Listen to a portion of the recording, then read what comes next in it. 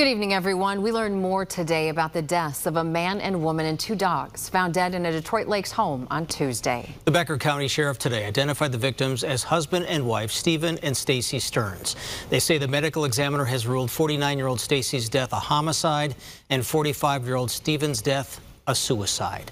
Law enforcement found their bodies yesterday morning after being called to their home on the west side of Big Detroit Lake just after 9 a.m. Tonight, family, friends, and people want to know that there is a lot more to this love story. WDAY News reporter Matt Henson joins us live tonight with the couple's deep secret. Matt. Dan and Kirsten, Steve and Stacy Stearns had just celebrated their 21st wedding anniversary last week. Tonight, family and friends are grieving their loss. Normally, the campground at the Shell Lake Resort in Becker County is quiet this time of year as lake season comes to an end. On this day, it was quiet for another reason. They brought the life to everything. 45-year-old Steve Stearns and his 49-year-old wife Stacy won't be returning to their castle next year. They're big and lovable, and when they hug you, you felt warm and secure. That love defined by their marriage. Love for each other that made other couples jealous. Said it all the time. Always giving each other a kiss or a pat down the rear.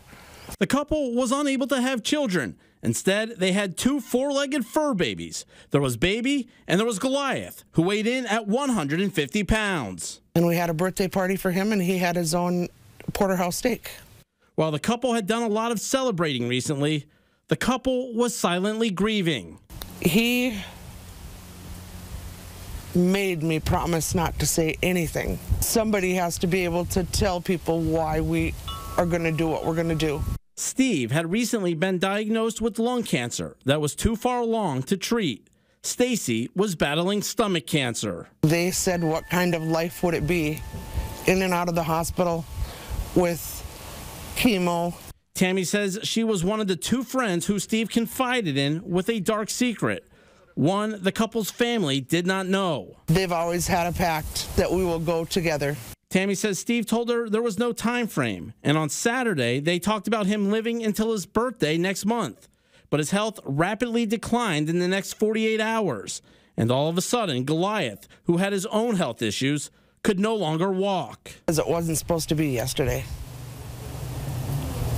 I knew it was coming.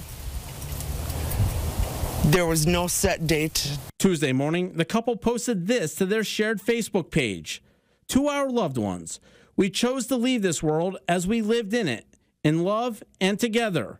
Our only regret is the sorrow to our loved ones. Remember the laughter and happiness. We love you. Goodbye. The post also included a short will. Tammy says it was posted 1 minute before the couple called 911. He's not a murderer. This was done out of love. It's what they both wanted.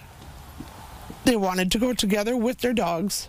Family and friends of Steve and Stacy Stearns are asking people not to remember the way they died, but to live and love life like they did. Steve's words, we've had a good life.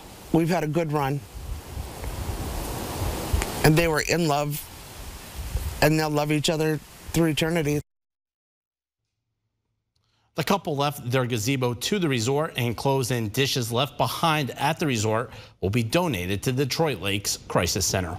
Funeral arrangements have not been finalized. Reporting live, Matt Henson, WDAY News.